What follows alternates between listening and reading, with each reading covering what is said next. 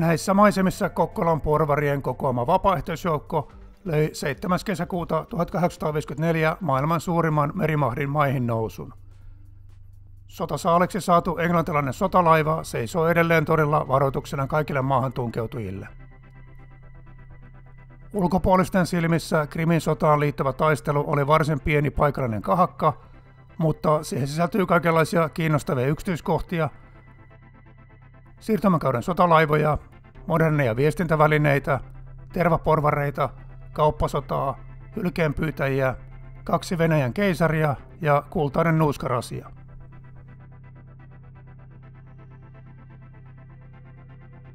Videon teossa on auttanut saukki.com, joka on ajanut katatulla nojatuolipolkupyörällään ympäri Kokkolaa kuvaamassa videon drone-klippejä.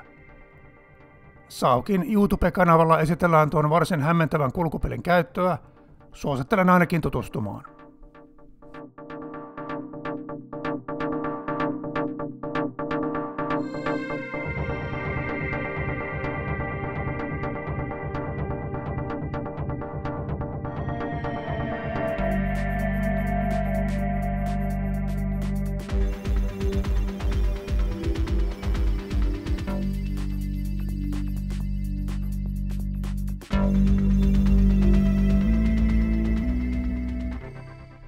Suomen suuriruhtinaskunta kuului 1800-luvulla Venäjän keisarikuntaan.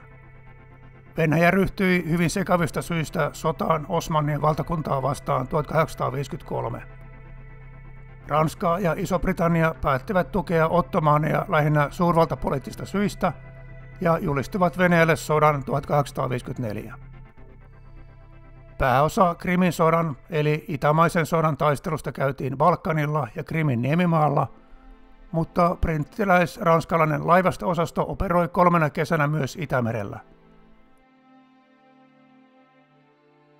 Suomessa tämä ajanjakso muistetaan nimellä Ålannin sota. Laivaston tehtävä oli neutralisoida Venäjän Itämeren laivasto ja katkaista Venäjän ulkomaankauppa. Brittien sotalaivat kulkivat Pohjanlahden rannikkoa pitkin hävittäen satamalaitteita ja varastoja. Etenkin Raahessa ja Oulussa oli tehty suurta tuhoa. Britit polttivat laivoja, teollisuuslaitteita, telakoita, valtavat varastot sahatavaraa ja tuhansia tynnyryllisiä tervaa. Kauppatavaran hävittäminen ei ollut ihan ongelmatonta Briteillekään. Perämeren porvareilla oli perinteisesti läheiset kauppasuhteet Englantiin. Purjelaiva-aikaan iso osa brittilaivaston tarvitsemasta tervasta tuli nimenomaan Suomenniemeltä. Lontoossa laivanvarustajat ja kauppahuoneet protestoivat kiivaasti ja vaativat hallitukselta korvauksia, koska poltettu terva oli heidän tilaamaa ja ennakkoon maksamaa.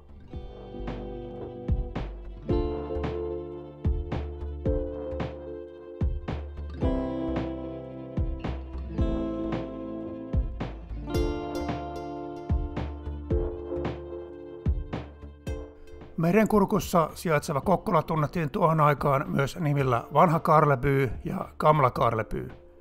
Kaupunki oli vaurastunut tervakaupalla, asukkaitakin oli jo yli 2000. Kokkolassa oltiin jo tietoisia englantilaisten tuhotöistä ja kauppaneuvos Andres Donnerin johdolla ryhdyttiin kokoamaan puolustusta. Kaupungin turvaksi värvättiin 100-miehinen vapaaehtoisjoukko.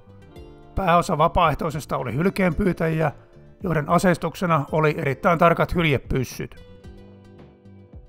Kenraalimajuri von Wendt toi kaupunkiin vahvistukseksi jalkaväkeä, kasakoita ja 2 tykkiä.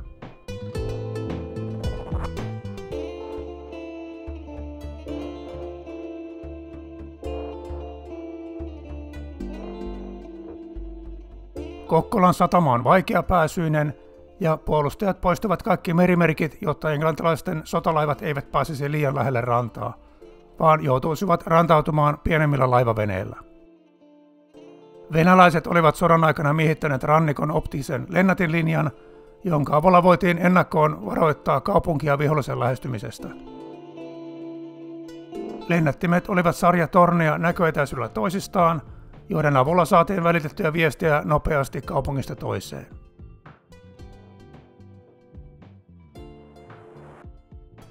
Halkokarin tervamakasiinien väliin pystytettiin näkösuojaksi lankkuaita, jonka taakse sotilaat ja vapaaehtoiset piiloutuisivat ennen brittien hyökkäystä.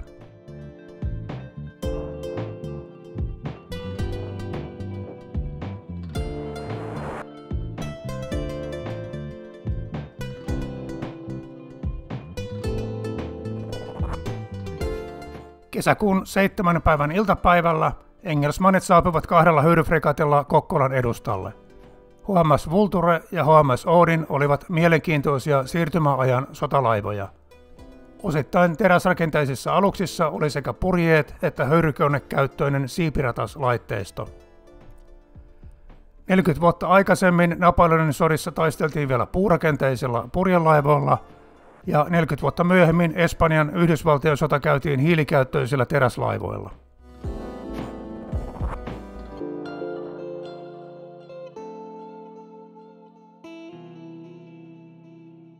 Englantilaiset laskevat illalla vesille 180 miestä 9 tykellä varustetussa laivaveneessä. Veneet suuntasivat rantaan, jonne oli kokoontunut iso joukko kaupungin asukkaita ihmettelemään, mitä tuleman pitää. Ajan tavan mukaan rantaan soudettiin 2 neuvottelijaa sopimaan kaupungin edustajien kanssa sotakieltotavaran hävittämisestä. Britit olivat jopa julkaisseet suomalaisissa sanomalehdissä ohjeita, miten kansalaisten täytyy toimia, jos kaupunki joutuu sotatoimien kohteeksi. Neuvottelijat pyysivät kohteliaasti lupaa polttaa kaikki satamassa olevat sotakieltotavarat, kuten alukset, laivanrakennustarpeet, tervan, purjekankaan, köyden ja ruudin. Jos kokkolalaiset suostuvat tähän kainoon pyyntöön, niin vastikkeeksi britit säästäisivät asuinrakennukset. Pormestari Roos ja kauppaneuvos Donner torjuvat ehdotuksen, vedoten siihen, että Venäjän keisari oli kieltänyt tekemästä myönnytyksiä.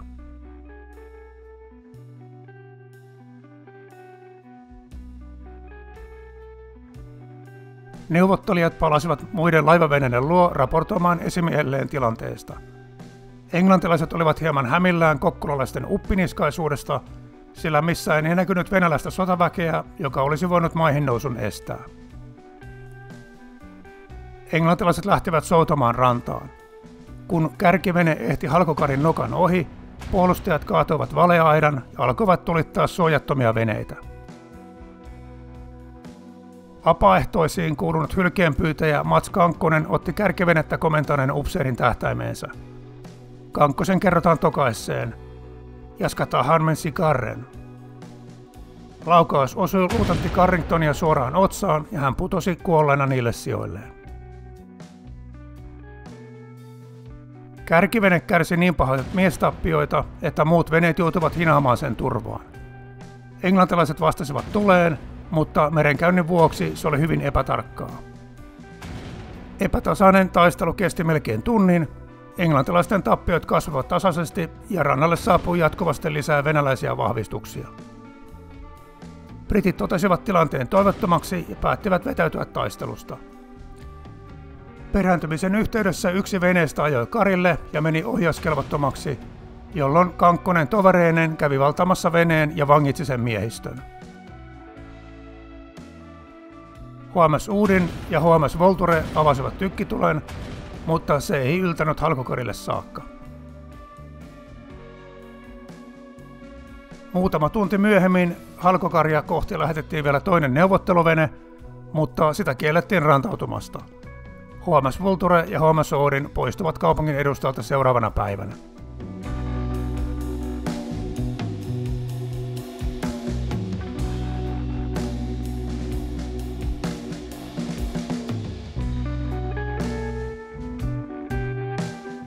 Äijytys oli taitavasti laadittu ja tuli englantilaiselle yllätyksenä.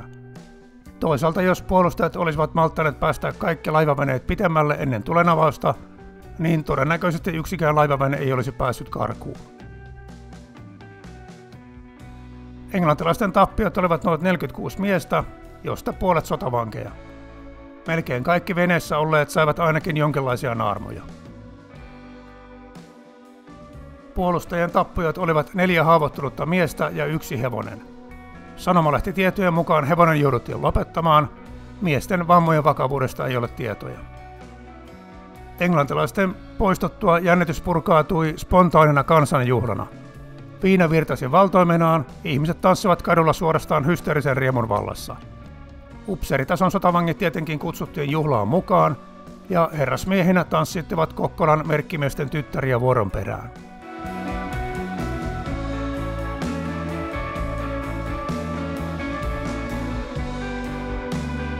Kokkolassa tiedettiin, että engelsmannit saattavat vielä palata kostoretkelle. Kauppaneuvos Donner rahoitti 2 laivatykellä varustettua patteria Suntin länsipuolelle. Kaupunki rahoitti 2 vastaavaa patteria Suntin itärannalle. Alueen puolustukseen oli määrätty 1000 sotilasta. Kokkolalaiset olivat kauppayhteyksensä kautta kuulleet, että englantilaiset valmistelivat rankaisuretkiä Kokkolaan. Maailman meriä hallitseva supervalta ei suopeasti katso, että Syrjäkylän metsäläiset antavat selkäsaulan supervallan merisotilaille. HMS Tartar johtama osasto saapui Tankarin loistolle 2. syyskuuta 1855. HMS Tartar oli alun perin Venäjän keisarikunnan tilaama korvetti, mutta sotatoimien alettua britit ottivat aluksen itselleen. Alus oli erikoinen yhdistelmä uutta ja vanhaa.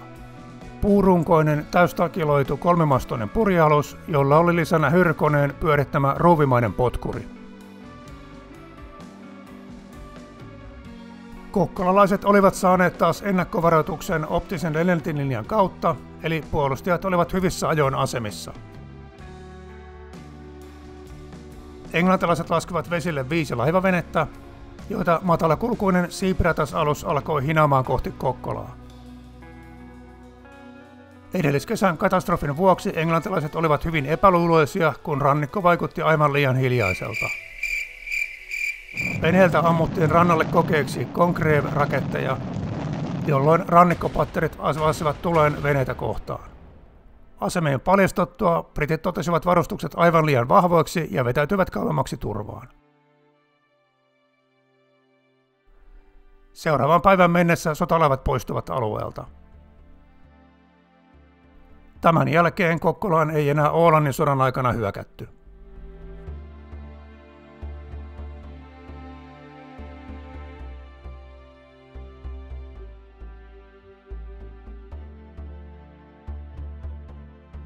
Kokkolassa ollaan tietenkin ylpeitä, kun he omatoimisesti pelastivat kaupunkinsa ja torjuvat maailman mahtavimman laivaston maihin nousun. Ulkopuoliset väittävät, Krimin sotaan liittyvän taistelu oli oikeastaan varsin pieni paikallinen kahakka. Kokkolalaisilla oli apuna runsaasti vakinaisen sotaväen joukkoja sekä tykistöä, ja se Britiltä kaapattu sotalaivakin on vaatimaton barkassi, eli iso soutuvene. Mutta tuollaiset mitättömät pikkuseikat eivät vähennä suorituksen arvoa.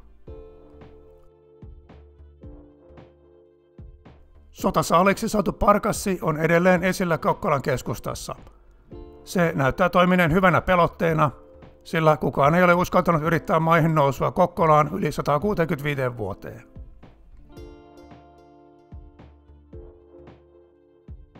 Taistelupaikalle pystytettiin graniittinen muistomerkki 1934. Itämainen sota oli sujunut Venäjältä heikosti, joten voittoisa Halkokarin kahakka nousi isoksi uutiseksi koko keisarikunnassa. Keisari Nikolai I kiitti käskykirjeellä kokkolalaisia heidän rohkeudestaan. Taistelussa kunnostuneita palkittiin runsaalla määrällä kunniamerkkejä ja muita suosion osoituksia. Kauppaneuvos Donnerille lahjoitettiin kultainen kirjailtu nuuskarasia, hylkeenpyytäjä Kankkoselle hopeamitali ja 2 kivääriä.